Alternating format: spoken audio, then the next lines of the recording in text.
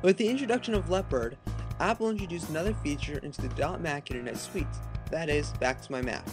Back to My Mac allows you to control one of your Macs from another of your Macs using .Mac. Unfortunately, you have to pay $100 for .Mac and you have to configure the router. Fortunately, there's a free way of doing this using iChat. Here's how. To do this, we'll need two things. We'll need two iChat accounts. These could be two Google accounts, two AOL Instant Messenger accounts. You'll need two different accounts, and you'll need an Apple script which Apple provides. I can't help you with the first one, but I can help you with the second one.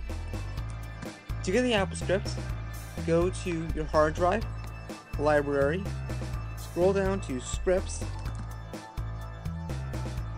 and select iChat. Now, click on the AutoAccept.AppleScript and duplicate it, Command D, so that you have a copy of it. Hit return or click on it once and rename it to Back to My Mac. It can be renamed anything with this nice, easy to understand name. Hit return to accept the name change and hit Command O to open up your Apple script. In Script Editor, find the line about receiving audio invitations, which is right here, and we want to delete the line that says if screen sharing of VChat is none. We will delete that line, and we would want to delete the end if. Now we'll save our Apple script and quit Script Editor. Now we just need to set it up with the account. Assuming that we have the two accounts and the Apple script set up, we can now set it up. Go to iChat, do a spotlight search for it, and open it up. Now, in your contacts, we'll make ourselves available. There we go, now we're logged in. Select the contacts on your other computer. So right now we are on the computer that we want to control. And we're going to select the contact on the computer that's going to be doing the controlling. We're going to right click on the contact, or you can select it and hit Command-Shift-I. We're going to right click and select Show Info.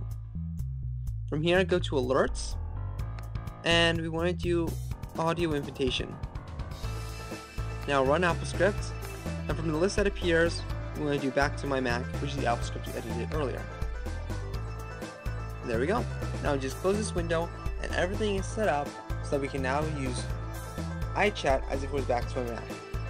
To do this, you would right click on the account, and you would select Ask to Share this screen. And it will ask, it'll automatically accept it, and everything's good to go. Setting up an Apple script for a specific buddy can be handy for several things, one of which is declining invitations from specific buddies. Say you have that one guy who's always contacting you at the wrong times, or you just don't want to talk to the person. You simply open up their info as I showed earlier, go to Alerts, and then we'll say Message Received, run Apple script, auto decline, and we can go through and do that with text invitations, audio invitations, etc. Another thing you should check out is Chax. Chax is a plugin for iChat. You download it, install it, it's free. Use the link in the sidebar. And what it does is it'll add some features to iChat, one of which is a graphical setup that makes it much easier to set up automatic screen sharing requests, etc. Just check the box here, say yes, say options, say only, check this triangle right here, and select the name of buddy that you want to automatically accept screen sharing requests from. Hit the save button and you're all set.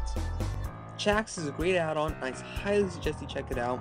Once again, the link is in the sidebar, or if you're watching this from the blog, it's at the bottom of the blog post. I hope that you enjoyed today's tip and you find it useful. This has been a video for the MacTipper blog. Thanks for watching and thanks for subscribing.